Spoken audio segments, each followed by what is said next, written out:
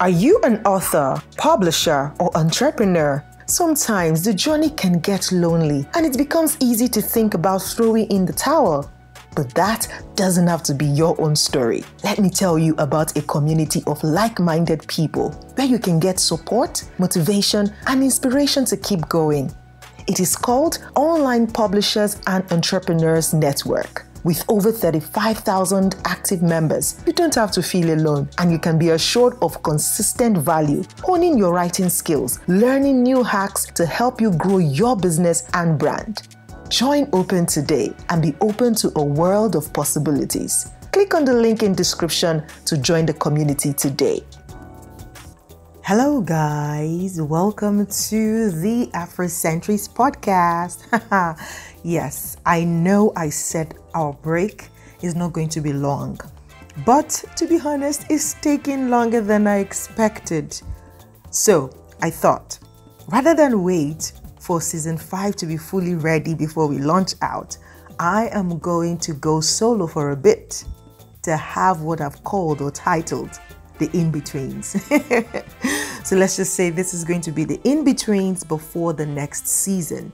Season 4 ended and season 5 is in pre-production, but as you already know, it is the end of the year and a lot is happening. A lot of events, a lot of commitments here and there, and it's a bit hard to catch some people with their busy schedules. And I really want to bring the best of the best to you guys. And thank you so much for your feedback, because that feedback was like, wow, amazing stuff you guys, put out on the feedback form. I celebrate each and every one of you.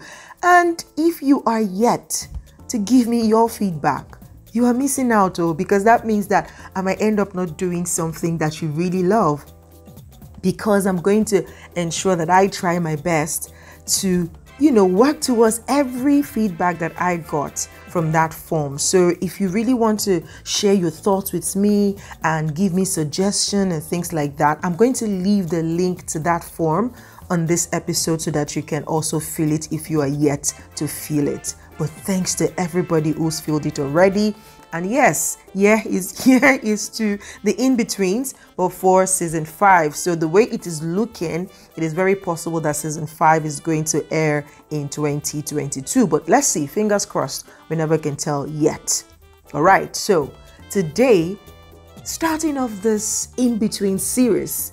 And with this in-between series, I might not make it like a particular day. So I will just come out and just you hear from me when you hear from me, okay? It could be frequently, it could be spaced out, but definitely these in-betweens are here for the period of time that the next season is going to be ready, okay?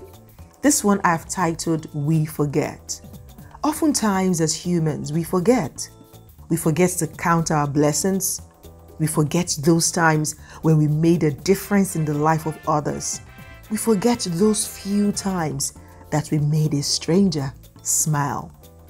We are so caught up in the things that are not going as planned.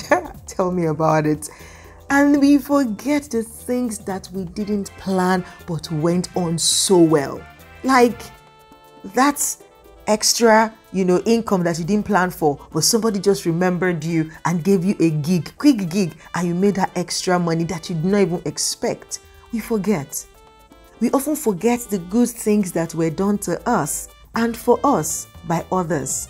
Isn't it so amazing that the moment that people sleep or commit a blunder, we are quick to just generalize and use words like, he always does that, she never listens.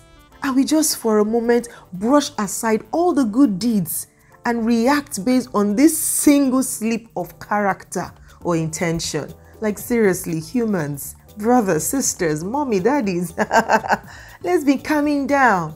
Let's remember, this also affects how we feel about our own growth, because we often forget how much progress we are making. Just take a look, sit back, relax, and take a look at your year so far.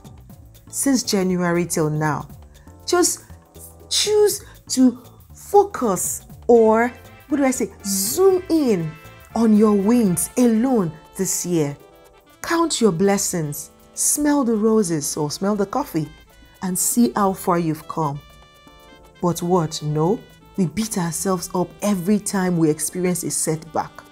We fail to remember that we've been at this crossroad before and somehow we figured it out. Isn't that true? Well, you may argue with me that you don't forget. That's all right. If you have a very great memory, I salute you. I celebrate you. I celebrate you. But, you know, this particular episode is for those who sometimes forget. I am number one. And so even as I speak to you right now, I am reminded. I am reminded of how far I have come this year. And so I want to remind you too that you are amazing. You have given value to someone at least once this year. And if you did it that once, you can do it again. You have succeeded at something this year. Please, please, don't even tell me otherwise, because I know you have.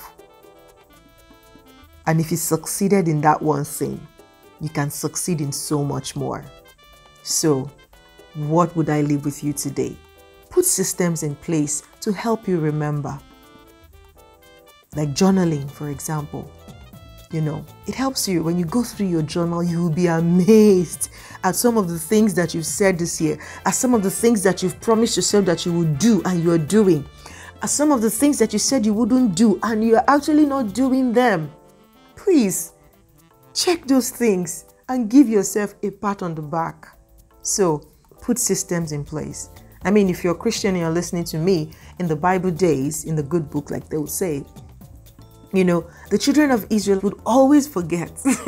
And so whenever God does something for them, he would always tell them to raise up a memorial, to do something, to leave something so that generations to come can be reminded or can be told of these things that have happened.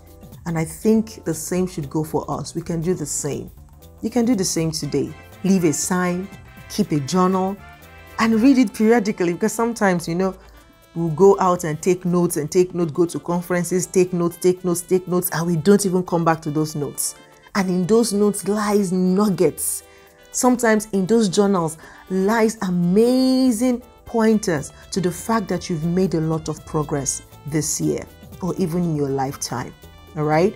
Sometimes you can just create a post online, use your social media platform as a memorial to remind yourself. Thank God for platforms like Metaverse, well, Facebook.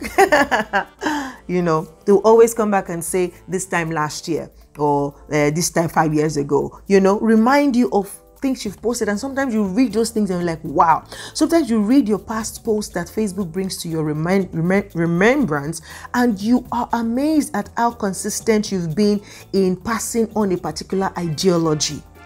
It's amazing. We need to remember, you know, so that on those days when you feel down, you can go back and watch maybe a video you made from the past, or look at a photo. You know, sometimes when I'm stressed out and I see my reflection, or I take a picture and I'm like, oh my God, I'm so stressed. I don't even like how I look. When Google Photos bring back some photos from 5 years ago, 3 years ago, 2 years ago, 7 years ago, 8 years ago, and I'm like, gosh, I am beautiful. And sometimes I'm like, wow, I'm really looking good for my age, you know.